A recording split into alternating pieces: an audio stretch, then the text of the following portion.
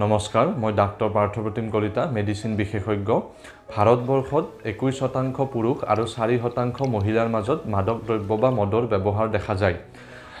ইয়াৰ দীৰ্ঘদিনীয়া আৰু অত্যাধিক ব্যৱহাৰৰ ফলত এলকহলিক লিভাৰ ডিজিজ হয় চিৰ'চিছ বা এণ্ড ষ্টেজ লিভাৰ ডিজিজত পৰিণত হয়। ইয়াৰ ফলত নিজৰ শাৰীৰিক ক্ষতিৰ লগতে পৰিয়ালৰ মানসিক আৰু আৰ্থিকভাৱে জুৰুলা হৈ পৰে। যেতিয়া কোনো পুৰুষে সপ্তাহত 14 ষ্টেণ্ডাৰ্ড ড্ৰিংক আৰু মহিলাই 7 ষ্টেণ্ডাৰ্ড ড্ৰিংকৰ ওপৰত মাদক দ্ৰব্য দীৰ্ঘদিনীয়াভাৱে সেৱন কৰে, তেওঁলোকৰ এলকহলিক লিভাৰ ডিজিজ হোৱাৰ সম্ভাৱনা বাঢ়ি যায়। আগতে ভবা হৈছিল যে যিবিলাক ব্যক্তিয়ে প্ৰত্যেক দিনে মাদক দ্ৰব্য ব্যৱহাৰ কৰে তেওঁলোকৰ এলকহলিক লিভাৰ ডিজিজ হয়, কিন্তু আধুনিক ৰিচাৰ্চ অনুযায়ী এইটো পাইছে যে যিবিলাক ব্যক্তিয়ে বিঞ্জ ড্ৰিংকিং কৰে, অৰ্থাৎ যিবিলাক ব্যক্তিয়ে 2 ঘণ্টাৰ ভিতৰত 4 to 5 ষ্টেণ্ডাৰ্ড ড্ৰিংক বা মাদক দ্ৰব্য সেৱন কৰে, তেওঁলোকৰ এলকহলিক লিভাৰ ডিজিজ হোৱাৰ সম্ভাৱনা বহুগুণে বাঢ়ি যায়। যেতিয়া কোনো ব্যক্তিয়ে মাদক দ্ৰব্য সেৱন কৰে, এলকহল বা ইথানল পেট আৰু স্মল ইণ্টেষ্টাইনৰ পৰা তেজৰ জৰিয়তে লিভাৰলৈকে যায়। লিভাৰত এইটো মেটাবলাইজ হৈ ইথানলৰ পৰা এচিটেলডিহাইড নামৰ এটা মেটাবলাইজ সৃষ্টি হয়, যিটোৱে লিভাৰৰ লগতে গোটেই শৰীৰৰ বিভিন্ন অৰ্গেনত ক্ষতি সাধন কৰে। এলকহলিক লিভাৰ ডিজিজ বা মদ খোৱাৰ কাৰণে হোৱা লিভাৰৰ ক্ষতি 3টা ষ্টেজেৰে আগবাঢ়ে। প্ৰথম ষ্টেজত যেতিয়া মানুহে ড্ৰিংকছ কৰে, আমাৰ লিভাৰত চৰ্বি জমা হোৱা আৰম্ভ হয়। লিভাৰৰ কোষবিলাকৰ ভিতৰত চৰ্বি জমা হৈ লিভাৰৰ কোষবিলাক ফুলি যায়। ইয়াকে এলকহলিক ফেটি লিভাৰ ডিজিজ বোলা হয়। জেনেৰেলি এই ষ্টেজত মানুহৰ কোনো ধৰণৰ লক্ষণ দেখা নাপায়। কেতিয়াবা আভুষ লগা বা পেটৰ ফুলা অনুভৱ হোৱা বা কেতিয়াবা পেটৰ ৰাইট ছাইডে ওপৰ অংশত অলপ বিষ অনুভৱ হোৱা দেখা যায়, কিন্তু বেছিভাগ ক্ষেত্ৰতে ইয়াৰ কোনো লক্ষণ দেখা নাপায়। যেতিয়া মানুহজনে বা পেচেণ্টজনে মদ খোৱা কমাই নিদিয়ে বা বন্ধ নকৰে, তেতিয়া ই 2 নম্বৰ ষ্টেজলৈকে আগবাঢ়ে, যাক কয় এলকহলিক ষ্টিয়েটোহেপাটাইটিছ। এই ষ্টেজত মানুহৰ লিভাৰত চৰ্বি জমা হোৱাৰ লগতে লিভাৰত ইনজুৰি হোৱা আৰম্ভ হয়, মানে লিভাৰৰ কোষবিলাকত ক্ষতি হোৱা আৰম্ভ হয়, যাৰ ফলত লিভাৰ এনজাইম যেনে AST, ALT বহুগুণে বাঢ়ি যায়। এই সময়ত মানুহজনৰ বমি হোৱা, মানুহে খাব নোৱাৰা হোৱা, মানুহজনৰ ৰাইট ছাইডে চিভিয়াৰ পেইন হোৱা, পেটত বিষ হোৱা আৰু কেতিয়াবা ইভেন জণ্ডিছ হোৱাও দেখা যায়।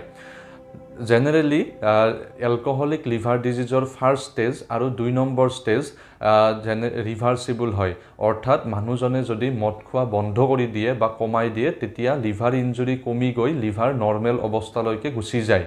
কিন্তু যেতিয়া পেচেণ্টজনে মদ খোৱা বন্ধ নকৰে, তেতিয়া ই 3 নম্বৰ ষ্টেজ, যিটো চিৰ'চিছ বুলি কোৱা হয়, তালৈকে আগবাঢ়ে।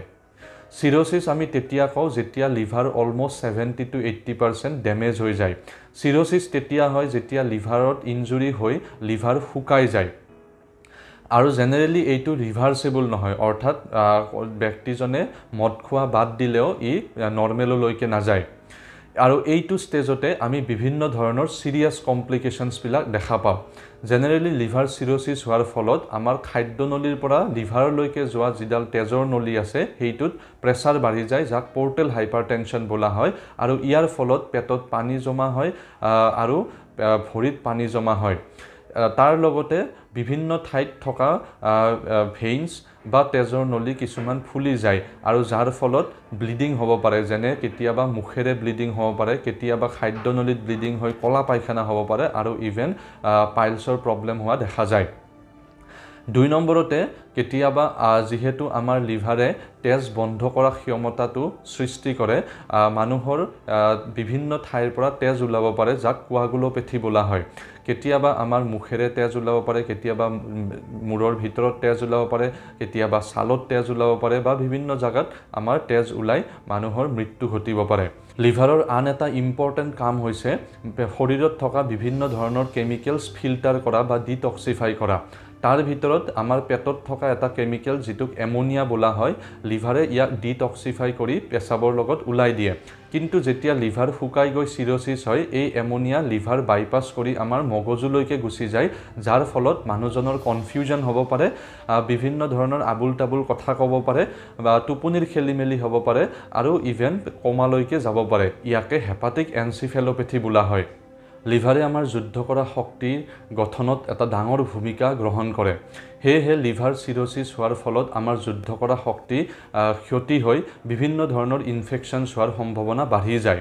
তাৰ লগতে লিভাৰ ক্ষতি হোৱাৰ সময়ত আমাৰ কিডনি দুটাৰো প্ৰব্লেম হোৱা দেখা যায়, যাক হেপাটিক ৰিনেল চিণ্ড্ৰম বোলা হয়। এবাৰ লিভাৰ চিৰ'চিছ হ'লে মানুহৰ আয়ুস বহুগুণে কমি যায়। অধ্যয়ন অনুযায়ী মদৰ ফলত লিভাৰ চিৰ'চিছ হ'লে 50% ব্যক্তি 5 বছৰৰ ভিতৰত মৃত্যু হয়। এলকহলিক লিভাৰ ডায়েগনচিছৰ বাবে পেচেণ্টজনে দিয়া হিষ্ট্ৰী ইম্পৰ্টেণ্ট হয়। পেচেণ্টজনে কিমান দিনৰ পৰা মদ খাই আছে, কিমান পৰিমাণত মদ খাই আছে, ইয়াৰ দ্বাৰা গম পাব পাৰি যে এলকহলিক লিভাৰ ডিজিজ হোৱাৰ সম্ভাৱনা কিমান। তাৰ লগতে বিভিন্ন ধৰণৰ ব্লাড টেষ্ট যেনে লিভাৰ ফাংচন টেষ্টত গম পাব পাৰি যে লিভাৰত কিমান ক্ষতি হৈছে বা এলকহলিক হেপাটাইটিছ হৈছে নেকি। তাৰ লগতে কোৱাগুলেশ্যন প্ৰফাইলৰ পৰা গম পাব পাৰি যে তেজ বন্ধ কৰা শক্তিত কিবা ক্ষতি হৈছে নেকি। ইয়াৰ লগতে বিভিন্ন ধৰণৰ ইমেজিং ষ্টাডিজ যেনে আল্ট্ৰাছাউণ্ড, ফাইব্ৰস্কেন, চিটি স্কেন, MRI ইত্যাদিৰ পৰা গম পাব পাৰি লিভাৰত কিমান পৰিমাণৰ ক্ষতি হৈছে। ইয়াৰ উপৰিও লিভাৰ বায়পচি কৰিলে গম পায় যে লিভাৰত কিমান পৰিমাণৰ ফাইব্ৰচিছ হৈছে।